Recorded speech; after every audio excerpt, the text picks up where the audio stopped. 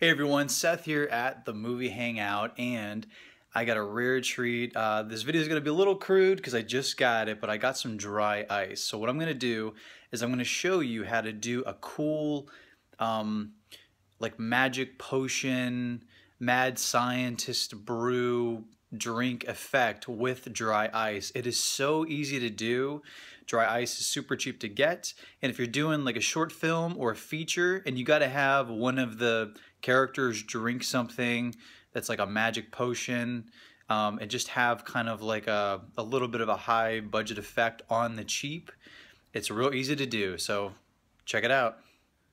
Okay, so this is the container the dry ice came in, and you really got to act fast because, you know, like all ice, it's gonna melt, except with dry ice, it doesn't melt in the water. It evaporates into a gas. So here it is. It's inside right there, and don't touch it with your hands. Like I can touch it because this is plastic, but don't reach in with your bare hand and touch it because it'll give you like a freezer burn. So what you want to do, this is a big piece. This is my custom-made cup I made here. See, it's for Halloween. It's alive. Pretty cool, right? And I want to break off a small piece of this. So you can just like break it. There you can see like there's a bunch of chunks right there.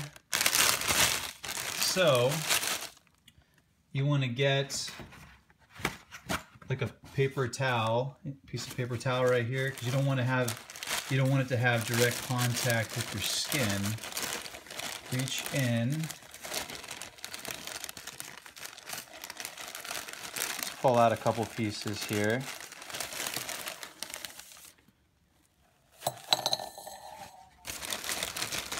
Let's do one more.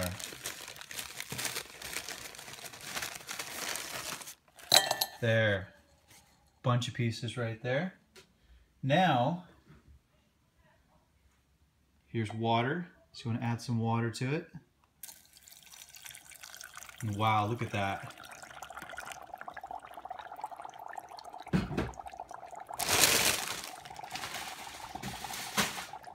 Super cool, right? So what you can do is you can have like your mad scientist or your witch add like a food color, like a colored like liquid. You can just put food coloring in it. It can be green, blue. I would suggest green. And look, it's totally safe. It's just cool air coming out of it. So cool.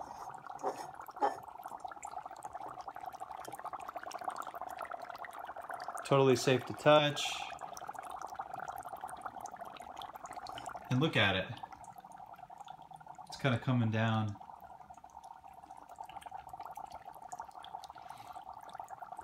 And what you can do is you can actually make your own smoke on the floor. So look, I'm going to put this on the floor right here.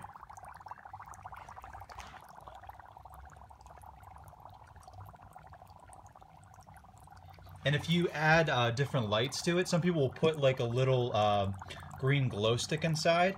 The glow stick will make it glow, and then the smoke will kind of glow and kind of come down. Here's another great dry ice effect I did. I used a water bottle that I use in the gym, and I packed with even more ice. Check it.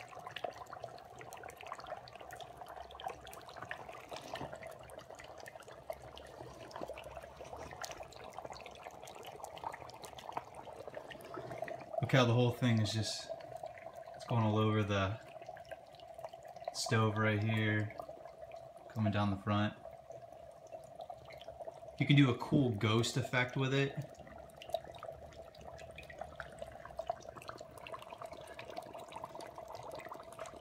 It really adds a lot of production value.